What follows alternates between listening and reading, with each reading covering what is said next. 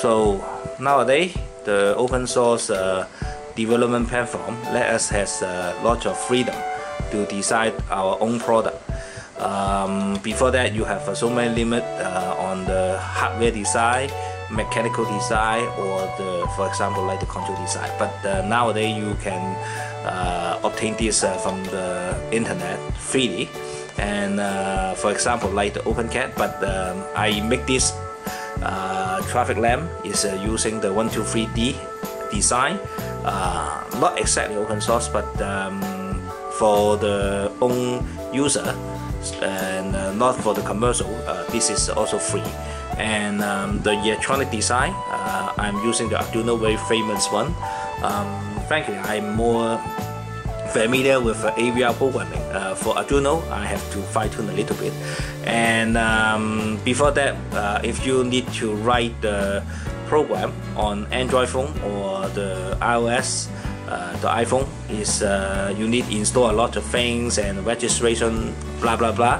But last year, Google Lab, they developed an app inventor software, and today MIT, they more enhance this to App Inventor 2, and let you very easy to write the software and control your hardware interface.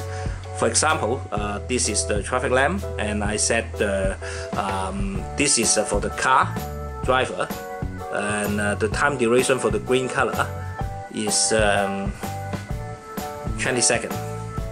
But for the user, I mean for the pedestrian, when you need to cross the road, of course you expect the car stop ASAP. How to do that? Imagine this is the button box. Okay, it's 20 seconds. The button box put on the lamp post, and now you are ready to cross the road. And of course you expect to the light change faster, and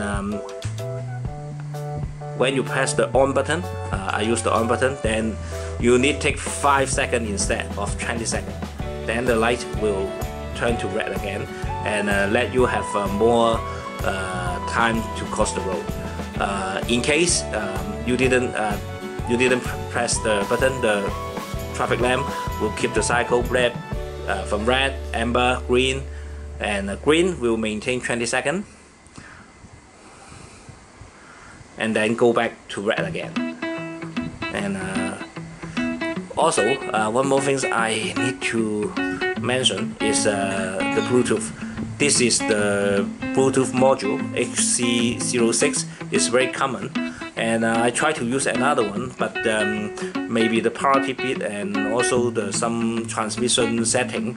If you need to do this experiment, I suggest you use the HC-06 this module. Thank you.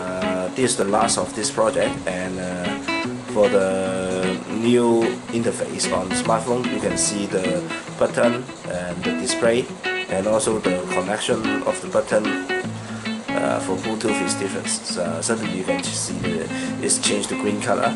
So the same function, but more better interface.